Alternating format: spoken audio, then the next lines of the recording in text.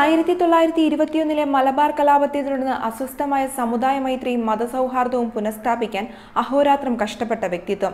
കേരളത്തിലെ ദേശീയ പ്രസ്ഥാനത്തിന്റെ ആദ്യകാല നായകരിൽ അതുല്യൻ മുഹമ്മദ് അബ്ദുറഹ്മാൻ സാഹിബിന്റെ 72ാം ചരമവാർഷികമാണിന്ന്. ദേശീയ പ്രസ്ഥാനത്തെ അക്ഷരാർത്ഥത്തിൽ തളർത്തിയ ആ വിയോഗം 1945 നവംബർ 22-നായിരുന്നു.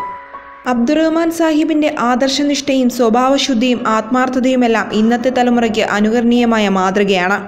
അജ്ഞതയുടെയും അനാചാരങ്ങളുടെയും തടവറയിൽപ്പെട്ട് ദേശീയധാരയിൽ നിന്ന് അകന്നുനിന്ന സ്വന്തം സമുദായത്തെ ദേശീയ അവബോധമുള്ള ഒരു സമൂഹമാക്കി മാറ്റാനും അവരെ ദേശീയ പ്രസ്ഥാനത്തിലെ മുഖ്യ പങ്കാളികളാക്കാനും കഴിഞ്ഞത് സാഹിബിന്റെ നേതൃമഹിമയുടെ മാറ്റുകൂട്ടുന്നു.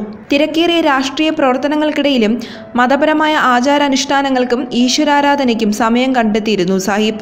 മതസൗഹാർദ്ദത്തിന്റെയും സമുദായ മൈത്രിയുടെയും പ്രവാചകനുമായിരുന്നു അദ്ദേഹം. മലബാർ കലാപത്തെ തുടർന്ന് അസ്വസ്ഥമായ സമുദായ മൈത്രിയും മതസൗഹാർദ്ദവും സാധാരണ നിലയിലാക്കാനും സമുദായ സൗഹാർദ്ദം പുനഃസ്ഥാപിച്ച് സ്വൈരജീവിതം ഉറപ്പാക്കാനും അബ്ദുറഹ്മാൻ സാഹിബ് ചെയ്ത നിസ്തുല സേവനങ്ങൾ അവിസ്മരണീയമാണ്.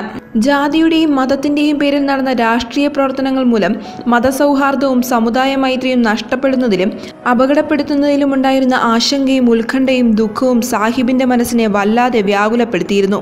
മരിക്കുന്നതിന് മണിക്കൂറുകൾക്ക് മുൻപ് നടത്തിയ അവസാന പ്രസംഗത്തിലൂടെ അദ്ദേഹം സ്വന്തം സമുദായത്തിന് നൽകിയ ഉപദേശവും ആ ദുഃഖത്തിന്റെ പ്രകടനമായിരുന്നു.